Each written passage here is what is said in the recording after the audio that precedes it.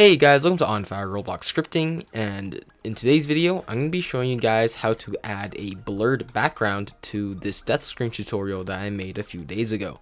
So thank you for this person on the screen for giving me this tutorial idea. Anyways, let's just get right into it. From the last tutorial, we still have our death screen that is going to play every time that we die. Now to add a blur to this, what we have to do is go back into our Explorer, and this time we're going to go all the way to the lighting. We're going to click the plus and we're going to enter in a blur effect, just like that. So you'll notice as soon as you enter in the blur effect, your whole screen should look just a little blurred right now. If you go into the properties of the blur, you can actually change how intense this blur is. So default is 24, but if you turn it down, there's going to be less blur. And if you turn it up, there's going to be more blur. So just play around until you're happy with a number. If you want, you can also bring back your death screen to see what it's going to look like together.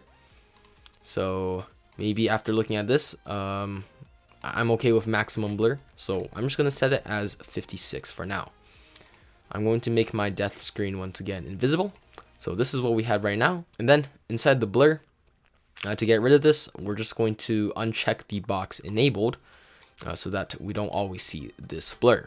So once you have your blur inside lighting and you have it at the intensity that you want, we're going to go back into our death handler and we're going to modify the script just a little bit. So the first thing we're going to do is we're going to add in this blur effect as a variable. So local blur equals to game get service. And inside the brackets, I'm going to put in quotation marks and I'm going to write lighting. And inside the brackets, I'm going to put dot. And I'm going to put blur. And after that, we're going to go all the way down over here. So when we make the death screen visible, we also want to make the blur visible.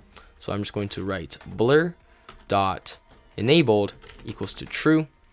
And then after we make the death screen not visible, we also need to disable the blur.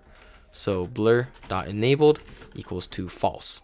And that is all we have to do. So let's go test it out. So here I am inside the game.